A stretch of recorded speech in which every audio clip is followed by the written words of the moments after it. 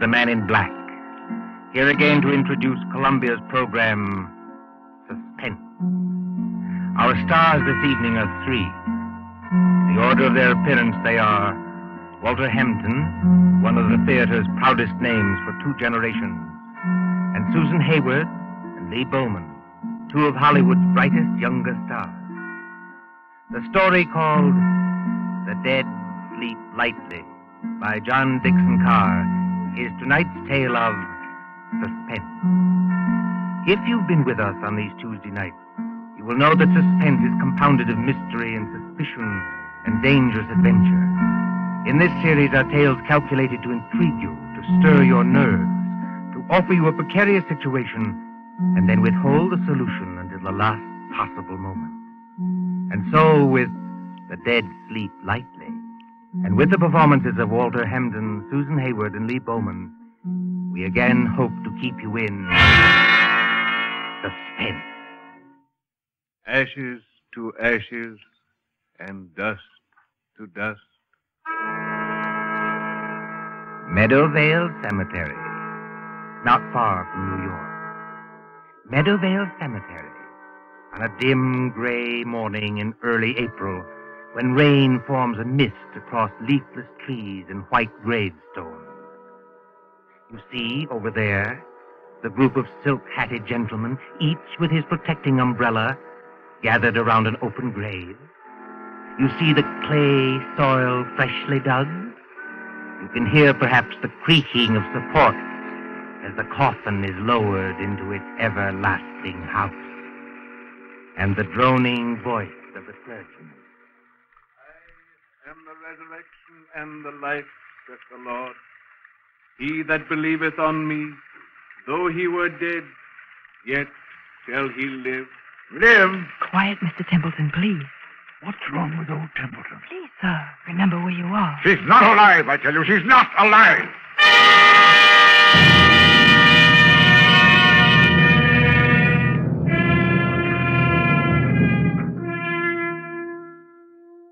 It might seem a long distance, that, from the Cosmopolites Club in Gramercy Park on the following evening, when that same well-fed man, as hard and unemotional as the diamond pin in his tie, hurries up the steps into the club and...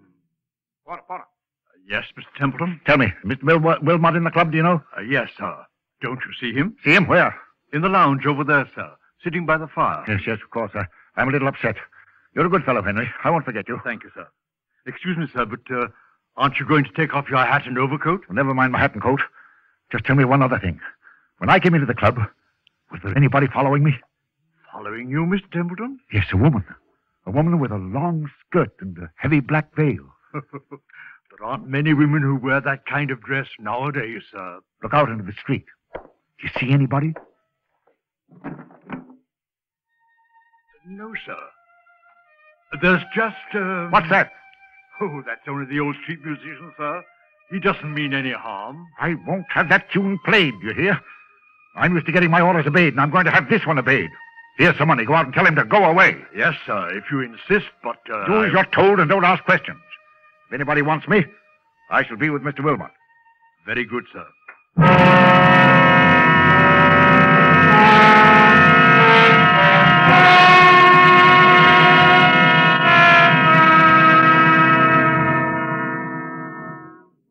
Good evening, Wilmot. Mind if I sit down for a minute? Oh, not at all. Pull up a chair. Have some coffee? No, thanks. I'll get down to brass tacks right away. Yes, you always do. I've noticed that. Well, I'm a pretty self-sufficient kind of a fellow, Wilmot. I made a name for myself, even if I do say it myself. But, well, the fact is, I need advice. A successful publisher asking advice from one of his own authors. That's something new, isn't it? Now, look here, Wilmot, I'm serious. All right, I take it back. What's on your mind? Well, you've studied what we'll call the supernatural, haven't you? I've lectured and written books about it, yes. And did you ever meet a ghost? No, I can't say I ever did. Have you? It might only be my own imagination. Yes, that's what scares me. You get on in years, and your arteries harden, and you don't take enough exercise, and you think something ought to be done about your waistline, but you never bother. You see, Wilmot, I went to a funeral yesterday. You did? Whose funeral was it? The person who died has nothing to do with this. It was old Simpson of Harley and Sons. We thought it was only decent to make up a party and go to the funeral. And I took my secretary along, a girl named Molly Carroll. I'm leaving for Washington tomorrow. Besides, I'm moving house. So there was a lot of work to do. What I couldn't stand was that infernal cemetery in the rain. We must have gone in by the wrong gate, because we were in a neglected, desolate part of the cemetery where the rank grass grew over the graves.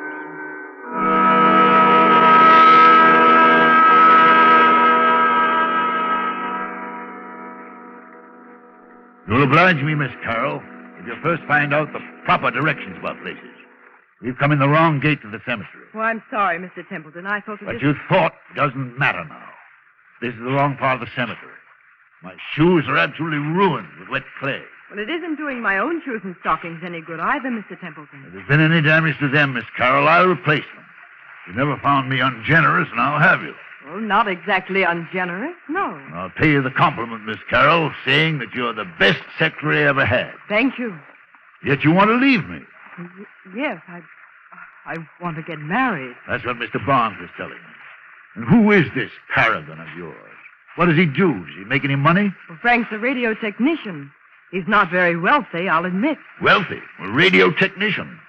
I'll bet he doesn't make as much as I pay you. Yet you want to get married.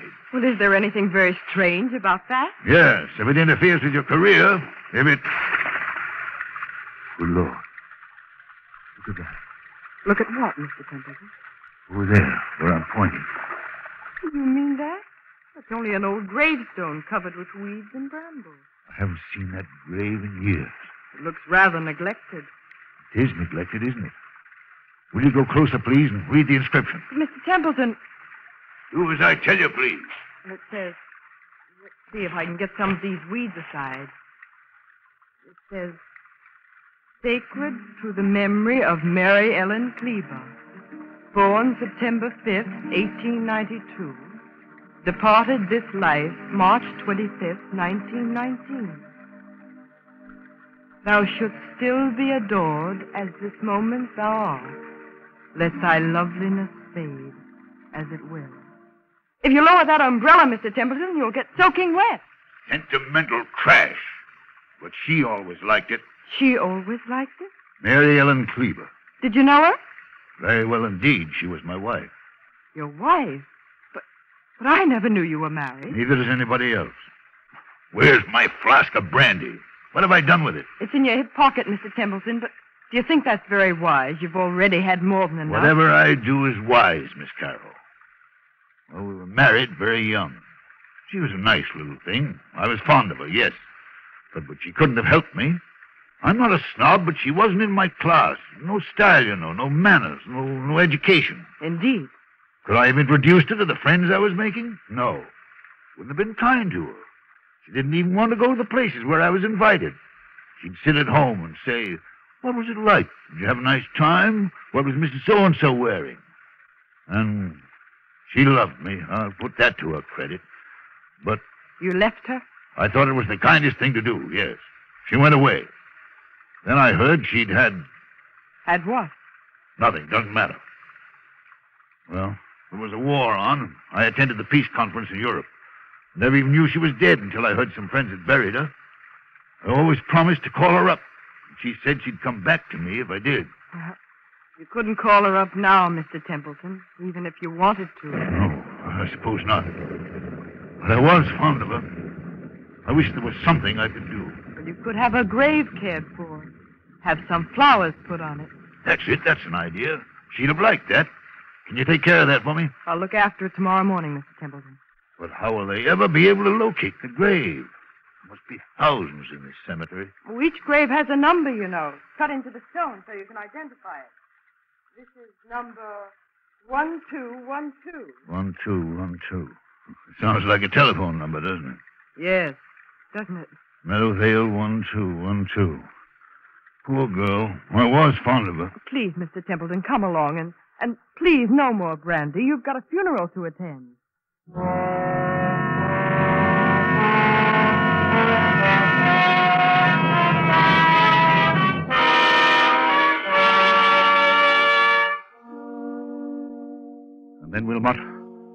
night came. And the horror. What horror? Take it easy, man. There's nothing to worry about. You're sitting here in the Cosmopolites Club. Yes, but I wasn't sitting in the club last night. I was on my way home. And why should that scare you? I don't know, but it did. I'd been jumpy all day. That infernal number kept running through my head. Meadowvale, 1212. Have you ever seen my house? Yes, it's that big sham Gothic place on Riverside Drive, isn't it? Yes, big and dark and drafty like a mausoleum. I told you it was moving house to an apartment downtown. But there were some papers there. I had to get out of the safe in the library to take with me to Washington tomorrow. I knew the servants would be gone, of course. But I hoped Mrs. Bloom, that's my housekeeper, would still be there. Then, when I went up the park, about 6:30... Meadowvale, 1212. Meadowvale, 1212. Meadowvale, 1212. Meadowvale, 1212.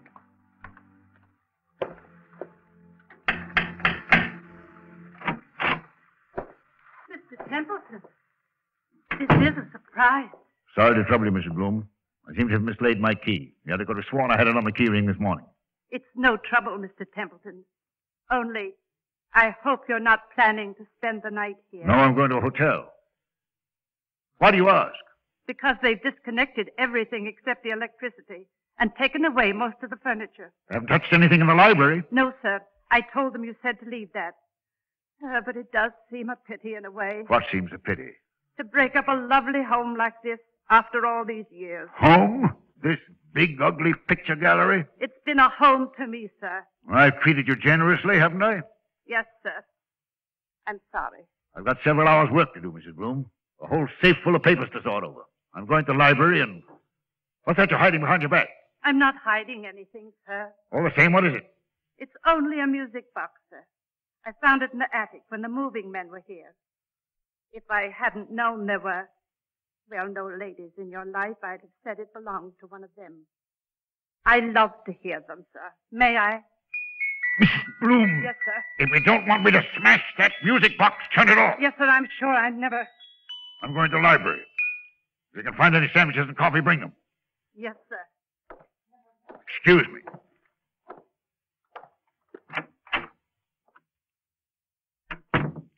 Same old library. Same old clawfoot desk. There's the Venetian mirror she bought for him. Look at yourself in the mirror, Templeton. Admit you can't face it. Admit you can't work here tonight. Admit you've got to have lights and music and... That's it. Go out for dinner. Telephone Wilmot. If they've left the phone... Oh, yes. Good. Here it is. Hello, hello. Yes, sir. Number, please. Number, please. I want, Meadowvale 1212. Meadowvale 1212. Wait, what the devil's name am I saying? Change that, I want... Hello, my darling. I knew you'd call me when you needed me. Who's that speaking? Who are you? It's Mary Ellen, dear. Don't you recognize my voice? You're not Mary Ellen. This is strict. Mary Ellen is dead. Yes, dear. But the dead sleep lightly, and they can be lonely, too. And now that you do need me... I don't need you. I don't need anybody. I'm coming back to join you, dear. It's not easy, but I'll be there by the time the clock strikes 7. I'll wear a veil, because I don't look very pretty. I won't have this. I won't listen to you. I won't... Goodbye, my dear. Remember, when the clock strikes 7... Mrs. Bloom, Mrs. Bloom! Mr. Templeton, what on earth is the matter? Who's been playing tricks on me? Tricks, sir, I don't understand. Who spoke to me on this phone? But, sir, nobody could have spoken to you on that phone. Nobody could have. What are you talking about? That phone's disconnected, sir. Disconnected? Yes, sir. The man came here this afternoon and took that little metal box off the wall and rolled all the wires up and put everything on the desk there. Said he'd be back tomorrow to take it away. Mrs. Bloom, that's impossible. Look for yourself, sir. You're standing in the middle of the room holding that phone, and the wires don't lead anywhere. That's true. So you couldn't very well have talked to anybody on the phone that wasn't connected? Now, could you? I tell you, I got the operator. I heard it ring. I talked to someone else. Oh? And what did that person say? She said she'd be here to visit me when...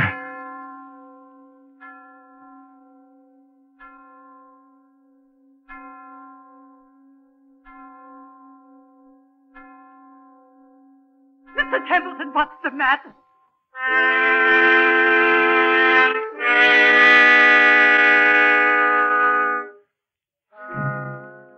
And so, Wilmot, that's what happened last night. The phone was disconnected. It was Mary Ellen's voice. There's no doubt about that. Am I out of my mind or what? Before I say anything about that, my friend. Well? Let's hear the end of your story. What did happen when the clock struck 7? I don't know. You don't know? No, I lost my head. Ran out of that house as though the devil were after me. Maybe he was. And since then? I spent the night at a hotel. Today, I've walked past that house 50 times, 100 times, trying to muster up enough nerve to go in. I couldn't do it, but I've got to go in there. Why? It's those papers I've got to take to Washington. Send somebody else to get them. I can't do that, Wilmot. It's confidential information for the government. I've thought of everything. I've even bought a revolver, see? For the love of heaven, man, put that gun away. You want the other club members to think you have gone insane? Then I thought of you. You know all the tricks of fake spiritualists. You've written about it and lectured about it. Which reminds me, by the way, that I'm lecturing before the Acropolis Club in about 20 minutes. You've got to break that engagement, Wilmot. Why? Because you're going with me to my house tonight, now. Oh, that's impossible, old man. Now sit quietly and listen to me. I'll go with you willingly, tomorrow morning. That's too late. I'm taking an early plane to Washington. Well, then wait until I can get away from the lecture. Say, around midnight. I'll tell you what I'll do. I'll take a taxi and join you as soon as I can. That won't do. I've got to know the answer now. You understand? Aren't you being a little unreasonable about this? Unreasonable or not, I usually get my own way, and I mean to have it now. Well, then I'm afraid you'll have to go to the house alone. Besides... You know, Wilmot, you worry me. You sit there puffing at that pipe and looking at me out of those queer eyes of yours like a young Satan. I've often wondered what you were really thinking about. Since you flatter my intelligence so much, I was wondering whether you'd been quite frank with me. Frank with you how? About your late wife, Mary Ellen Kleber. What about her?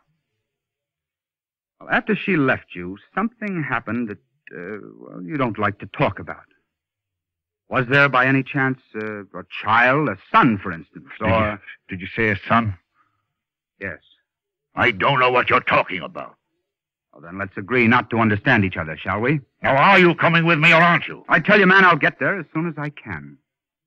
All I can think about is the wet red clay in that cemetery, and the dismal grave in the rain, and what her face might look like if she raised the veil, and what am I going to see in that house? What am I going to see in that house?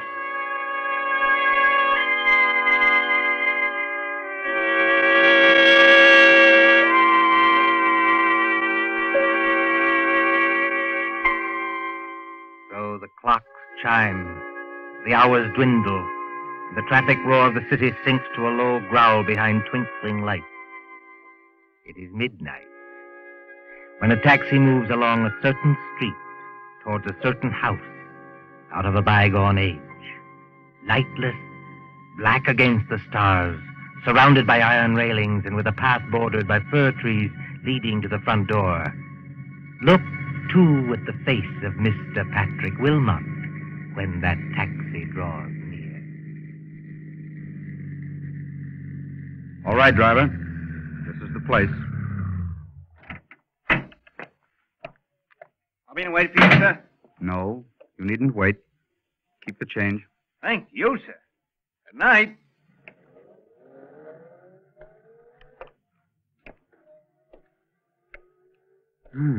So the front gate is open.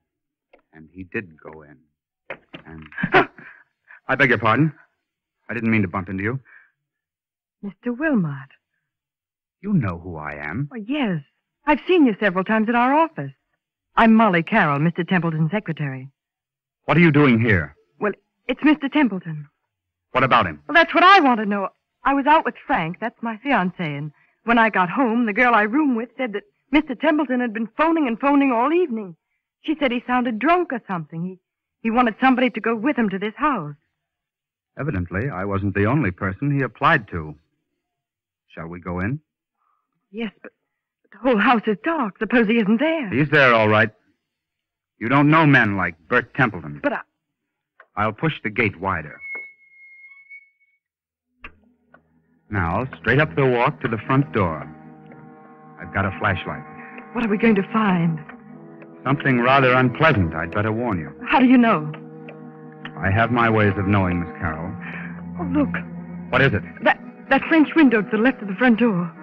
Yes. It's partly open. Well, there's nothing in that, necessarily. Templeton said he'd lost his key. He might have had to open a window. Oh, that's true, but So you see it, too, do you? see what? There's a footprint across the sill of that French window.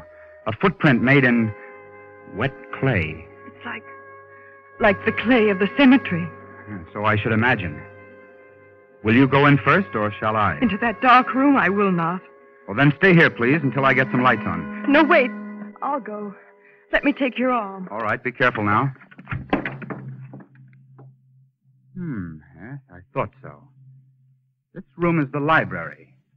And there are more footprints of somebody or something walking in. They lead. Who's there? Who's there? It's only me, sir, Mrs. Bloom, the housekeeper. Then what's the idea of standing in a dark room in the middle of the night with what sounds like... It's only a music box, sir. I left it behind along with some other things and came back to get them. I've got my own key. I thought I heard a noise in here. But why aren't there any lights? The electricity's cut off, sir. It was cut off today. I see. Templeton is here, or was here. He must have had some kind of light. If I turn this flashlight on the desk, maybe... Be quiet, Miss Carroll. What is it, sir? I'm as blind as a bat without my glasses. It's Mr. Templeton. He's lying on the floor beside the desk. Oh, he isn't. No, he isn't dead. His face is the color of putty. I think he's had some kind of stroke. We'd better not take any chances. Mrs. Bloom, Yes, sir. get outside to the nearest telephone and call for an ambulance. Tell him it's an emergency case. You're Mr. Wilmot, aren't you? But what happened to him?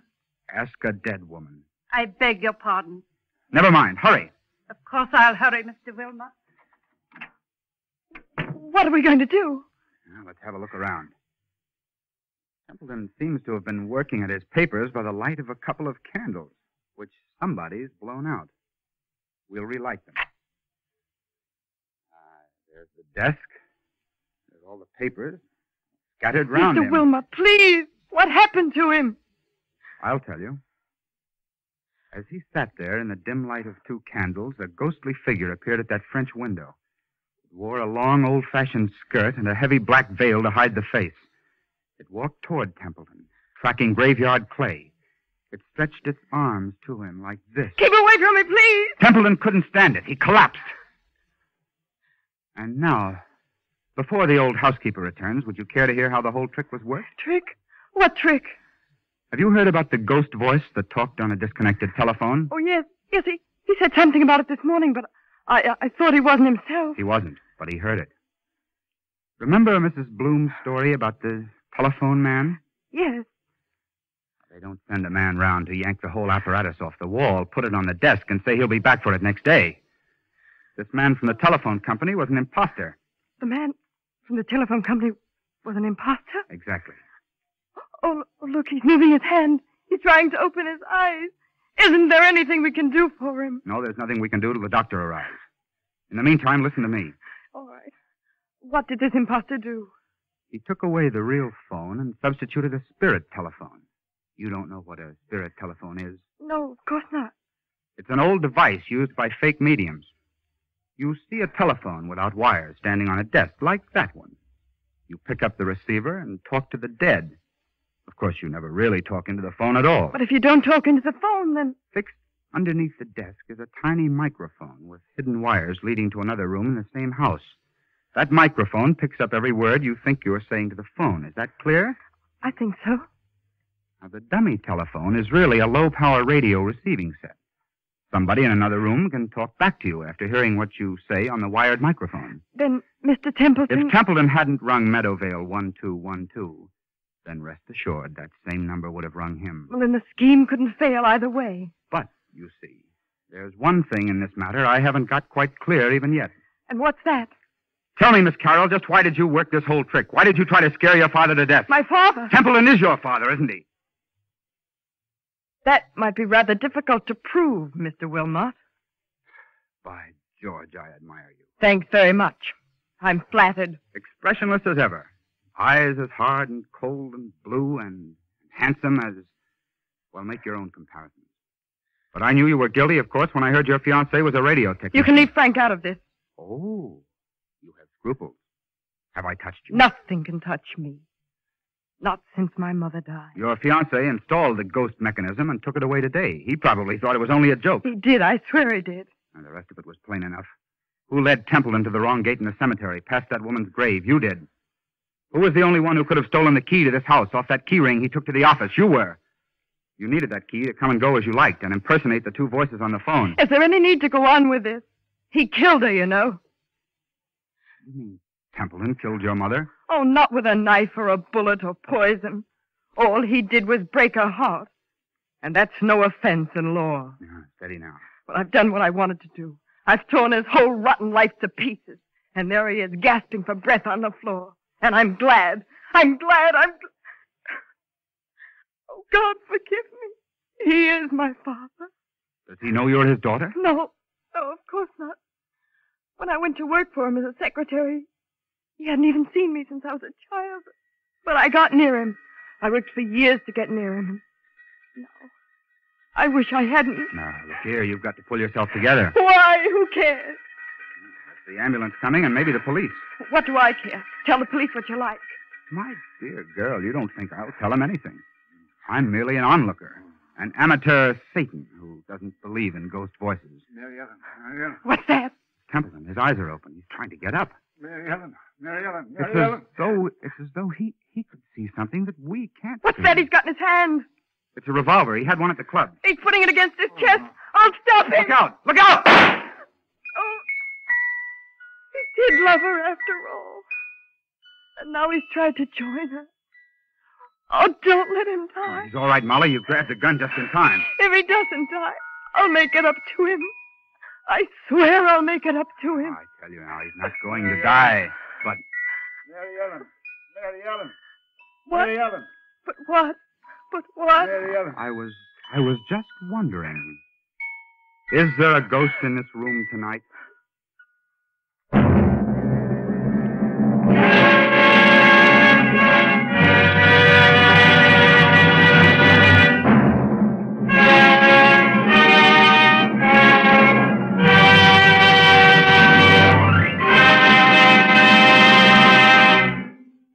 And so closes The Dead Sleep Lightly, starring Walter Hampden, Susan Hayward, and Lee Bowman. Tonight's tale of suspense. This is your narrator, the man in black, who conveys to you Columbia's invitation to spend this half hour in suspense with us again next Tuesday. Miss Hayward appeared through the courtesy of Paramount Pictures, and Mr. Bowman appeared through the courtesy of Metro-Goldwyn-Mayer Studios. William Spear, the producer, John Dietz, the director, Bernard Herrmann, the composer-conductor, and John Dixon Carr, the author, collaborated on tonight's Suspense.